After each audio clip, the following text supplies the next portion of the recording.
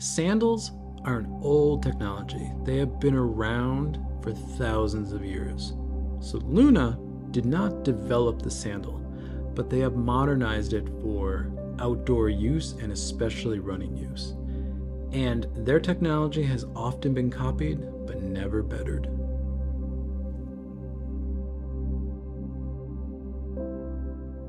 Like many people, my introduction to barefoot running was the book Born to Run. Now, there's endless stuff that's been written about this book, said about this book, but at the core, it's a great story. And if you've never read it, I would highly recommend reading it and enjoying it. It's one of those books that I'm actually kind of jealous for people that have never read it because they get to read it for the first time. And I remember the first time I read it in 2009, how just enthralled I was with the characters and everything about the book, to the point where I went out, bought a pair of Luna sandals soon after I finished the book, and got started in barefoot running. Prior to that, I was a heavy heel striker. And over the years and the introduction to barefoot running from Born to Run, I learned to run forefoot, barefoot, whatever you want to call it. And I think my running practice has gotten stronger because of it. But I credit it back to Born to Run. I think a lot of other people do as well. Now, this is a subject, barefoot running, Born to Run. I'm going to go much deeper in content down the road on this channel. But for the sake of this video, in Born to Run, there's a few key characters, but one of them is someone called Barefoot Ted. Now, if you've read the book, Barefoot Ted was the Vibram Five Fingers guy. Barefoot Ted, like everyone else in the book, is a real person. And Barefoot Ted is the founder of Luna Sandals, which he founded, right around the time that Born to Run was published. Now, this photo is quintessential Luna mythos, really. And I'm going to put a card on the screen and a link in the video description of a video of Ted telling the origin story of Luna and of this photo that is worth watching. I highly recommend, if you've never heard Ted talk or tell a story, go watch this video. Ted is a unique individual. He's amazing. He's a great storyteller. He's endless energy. And he really just can tell you the essence of the brand in that video.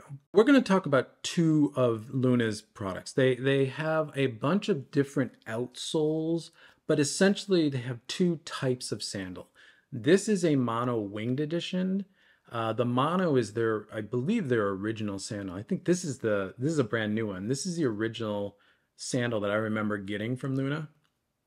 This is their Do Anything, Go Anywhere sandal. And what this is the Winged Edition, are these sort of pillars that you see here that simplify the strapping system.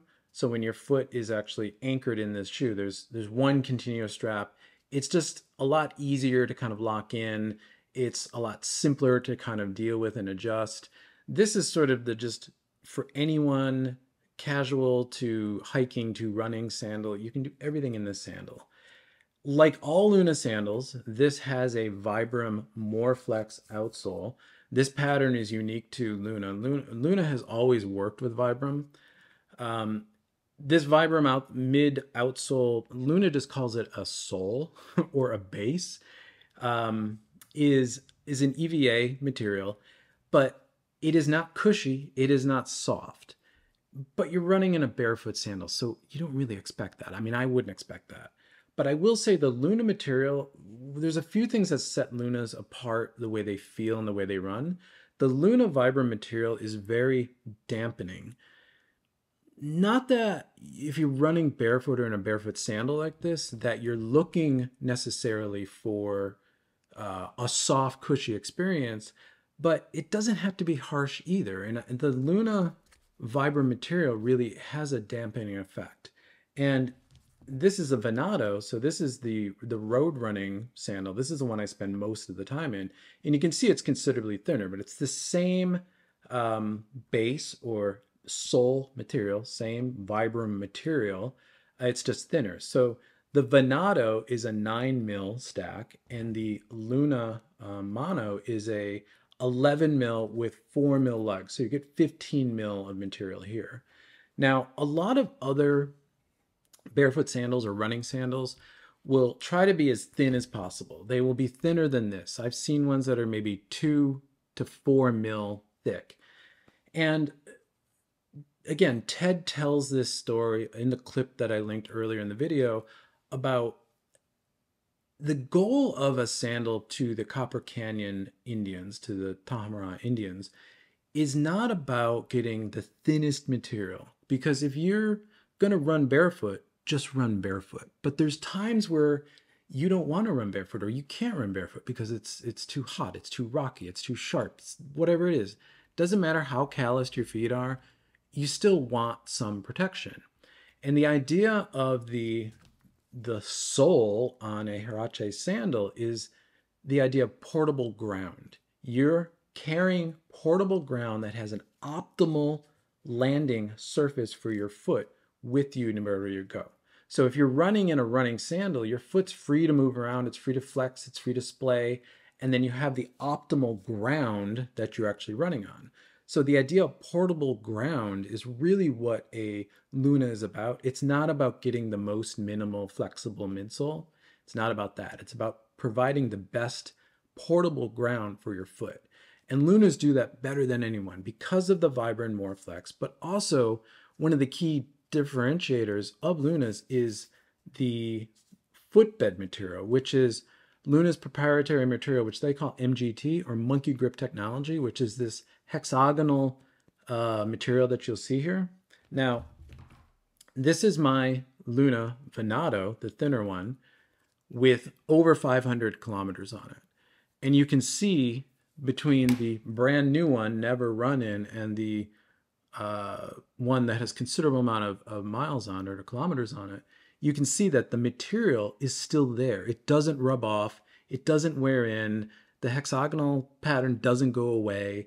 A lot of other running sandals that I've run in, whatever their footbed is, whether it's suede or a synthetic material, after, I don't know, 100 kilometers or so, it's gone. It just sort of rubs off, or it sort of smooths out and polishes out because of the friction of your foot, that it just might not as well even be there.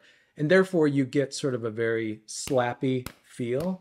The midsole doesn't really stick or conform to your foot, so you're always getting sort of a slappy feel, and then your foot never feels firm in it because it's always moving around.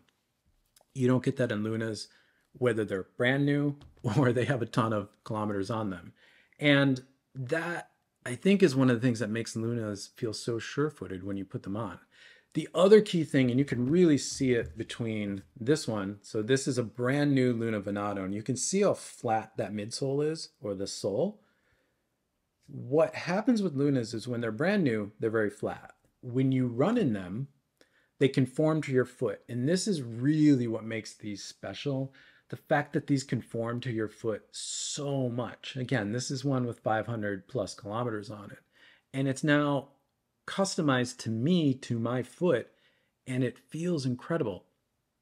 I actually think this is why I prefer Zoom X foam over really any other super foam, because Zoom X will cradle your foot and it does conform to your foot. Very similar to what's going on here with how this conforms to your foot. And after running in these for almost 12, maybe 13 years, thousands of kilometers, I value that. I value that considerably. Now, the other difference between this Venado and this Mono, again, like as I said, these have the wings or the pillars, and it has the strap system. This has the traditional or 2.0 strap system, which is the same strapping, but as you can see, it wraps under, under the sole, and it's all sort of, again, it's a one-piece thing. I like the feel of this one better. And not only do I like the sole of the Venado better, but I like the strapping, the older strapping system. It just feels more minimal. It just feels more free. I don't feel the pillars. This feels a little bit more like a Tiva to me, which is fine. That's good. There's no problem. This just feels very disappears on my foot, and I really value that. I will say that this traditional system, strapping system, is a little bit harder to dial in. It takes a little bit more effort to get it dialed in, and you can kind of see that here. There's a lot going on when you just get them out of the box, but the beauty of this system is it all just sort of molds to your foot. Last thing I'll say is that this is a brand new Venado 2.0. In the Venado, or the older non-winged strapping systems come with this third strap, which is they call the tech strap. I have rarely ever used it, but what it does is if this sits on the back of your ankle, this sits on the front of your ankle, and then this is on the top of your foot, it just gives you a more locked in feeling. I tend to keep these fairly loose.